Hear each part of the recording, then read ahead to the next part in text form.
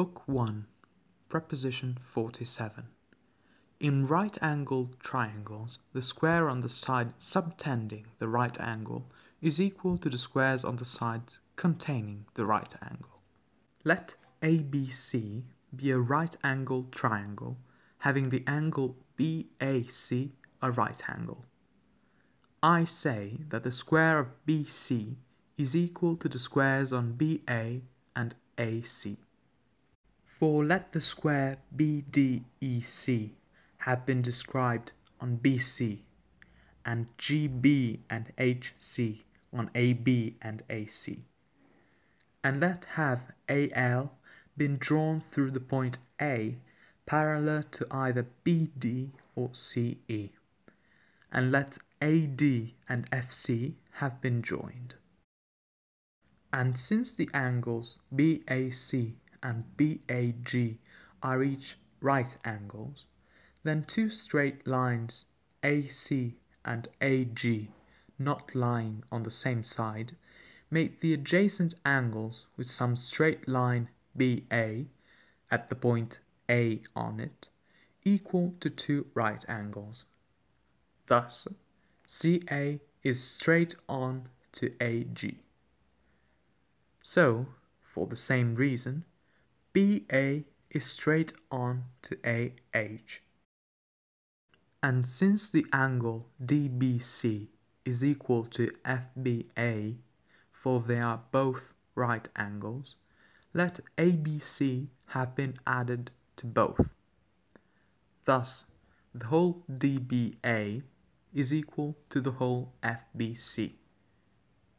And since DB is equal to BC and FB to BA, the two DB BA are equal to the two CB BF respectively, and the angle DBA equals the angle FBC.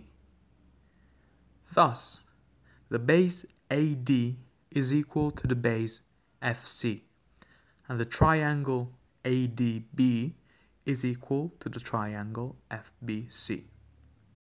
And the parallelogram BL is double of the triangle ADB, for they have the same base, BD, and are between the same parallels, BD and AL.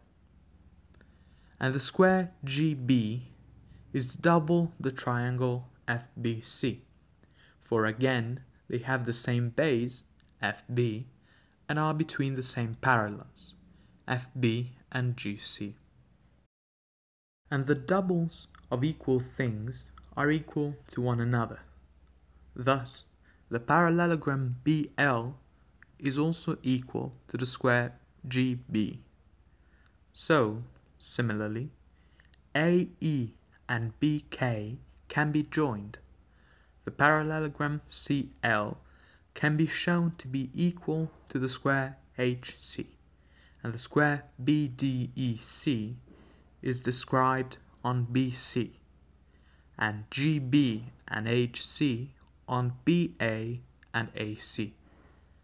Thus, the square on the side BC equals the squares on the sides BA and AC.